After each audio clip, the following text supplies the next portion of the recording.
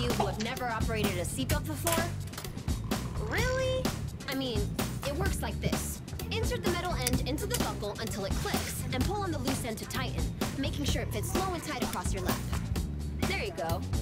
To open, lift on the top of the buckle. And remember, seatbelts should be fastened whenever you're seated, just in case of unexpected turbulence or weather conditions.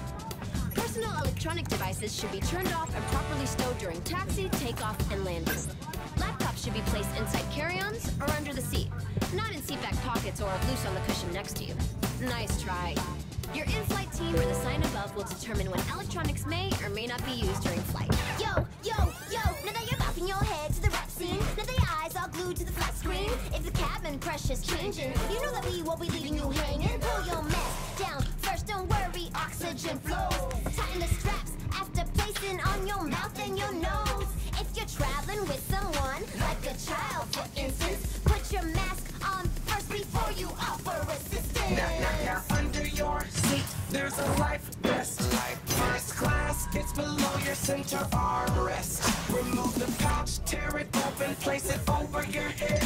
Are we coming in clear? Did you hear what we said? Buckle the white straps and tighten right around your waist. Once off the plane, pull the handles and your vest will inflate. If your vest doesn't feel, honey, no big deal.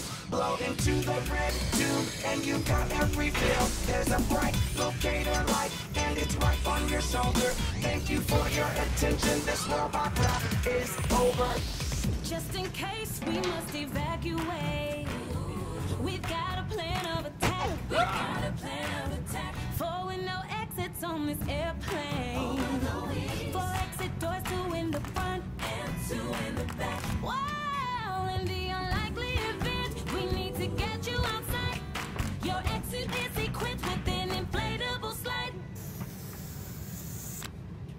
Only door slides can be used as a flotation device, and if you need to find the exit, you just follow the light. They're at the base of the seats, they go from white into red. But keep in mind the nearest exit door may not be ahead. So look around and let us just remind you, the nearest exit might be behind you. Yeah! Okay, so this one's important for all you smokers out there. It's never allowed here, so don't you forget. Don't forget. Federal law prohibits tampering, destroying, disabling smoke detectors, so don't touch that cigarette. Don't you do it. All right, it's time for final cabin check. Make sure all carry-on bags are stowed away, tray tables and seats are in their upright and locked positions, and all electronic devices are completely shut off. For additional safety information, check out the safety cards located in the seat pocket in front of you. Please read and review before we take off.